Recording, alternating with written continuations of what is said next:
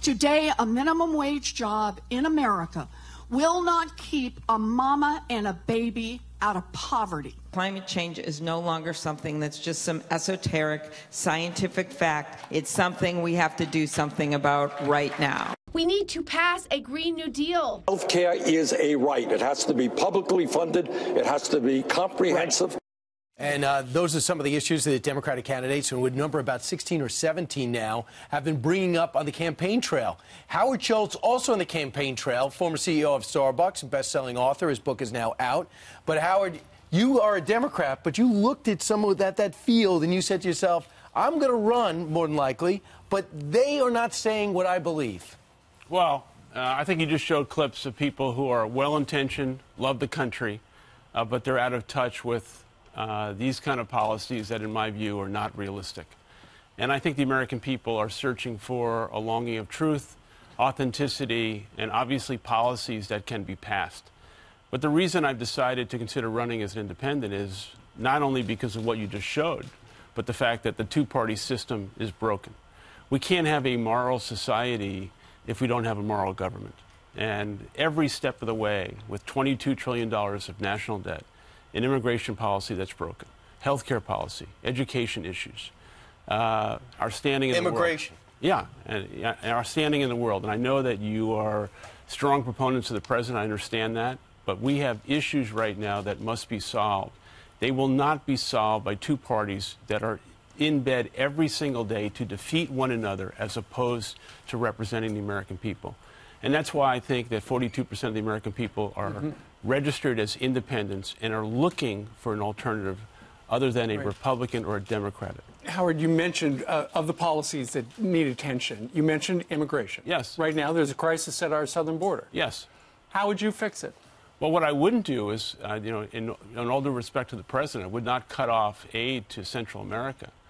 But the issue of immigration... They're not stopping people from leaving. Yeah, why? That's your tax dollars. Let me answer the question. So, first of all, it should be instructive to understand one thing. This has been going on for 20 years. So President Bush and President Obama, Republican and Democratic president, both gave the oppositional Congress an immigration bill. And if I showed you those immigration bills, right now, each one of you could not tell which was a Republican and which was a Democratic bill. We covered it back then. Yeah, and they were both shut down. Why? Because both parties at the time were unwilling to give the president, Republican or Democrat, a victory. Right. And right now we have the same kind of situation. Whether you like the Democrats or Republican, it doesn't even matter. Nancy Pelosi is not going to give the president a victory. It's not going to happen. Why? Because doesn't want to see him reelected. When a wall works. Yeah, it's not a question of whether a wall works. The Republicans are correct. We need fierce, strict borders, and we need verification. But the issue also is about humanity. In my view, the Dreamers should be given a pathway to citizenship. No one even brings them up anymore. No, and the president has been up and down about that issue. Why doesn't he come out and say, yes, the Dreamers have a right? In terms of the 11 million unauthorized people who are here, let's get the facts right. The majority of those people did not cross the border. They're here because their visa expired. So that's another truthful fact. But it's probably closer to 20 million, they say. It's not 20 million. No, I've studied this inside now. The facts are it's about 11 to 12 million people, and 65% of them have come because of their visa expired. Overstays. Yeah.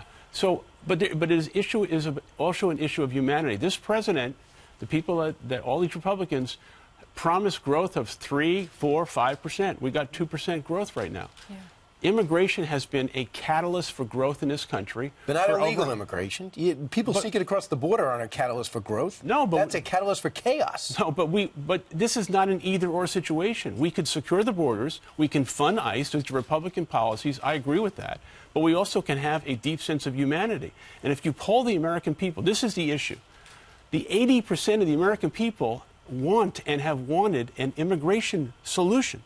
So why can't we give it to them? We can't give it to them because both sides want to run on that issue. Yeah, because both sides would rather have this issue weaponized and a solution, including the president. Howard, a lot of people liked the president, and middle America got him because he was honest. He had a lot of money. He would show up at the rallies with his plane behind him. It said Trump. He would talk about how much money he had and the money that he inherited and how he made $1 billion. You have a story. You grew up in Brooklyn. Then you end up becoming the CEO of Starbucks, one of the biggest coffee chains, if not the biggest. You'd probably say it is. How did you get there? What's your story?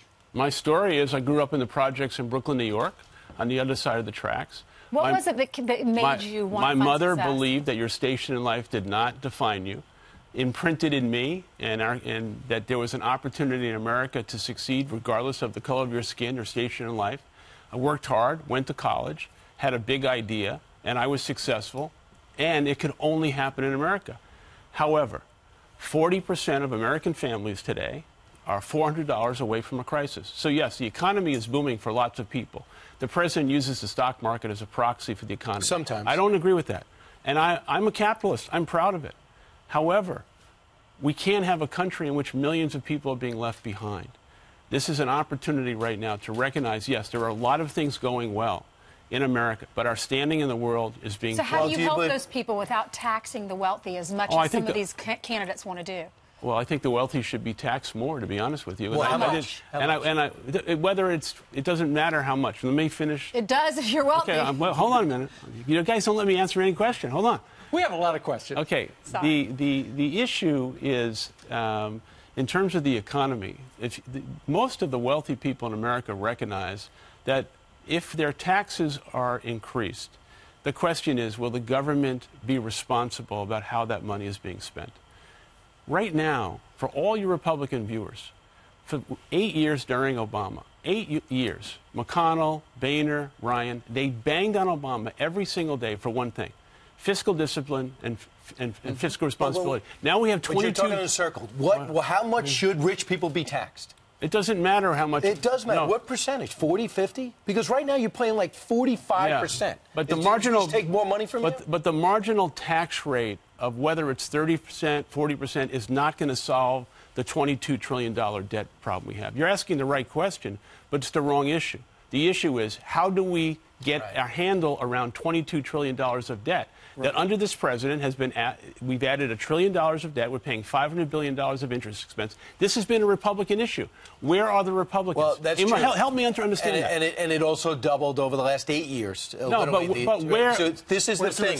Wait. Bowles was a bipartisan way of attacking the deficit, and no one even brought it up for a vote. Wait a minute. But you represent every day your Republican viewers. Where are the Republicans? We represent American viewers. Okay, where are the Republicans and where's the president on the $22 trillion of debt? Great point, and we should attack that. Okay, and why is it immoral? It's immoral because it's going to be on the backs of our kids and grandkids, and that's why I realize that the Republicans and Democrats are not going to solve this problem. So you are going to run on paring down the debt. That's going to be one of the foundations. I'm going to run on if I run for president, on a centrist position of character, morality, and getting our house in order. But I would just ask rhetorically, where are the Republicans on the $22 trillion of Howard, debt? that's a great point, but nobody wants to cut anything. No one wants to cut social programs because it's death for politics. No one wants to cut defense because of the race we're in with Russia and China. We do this. Well, you know what we're talking about? You know what we're talking about? Leadership.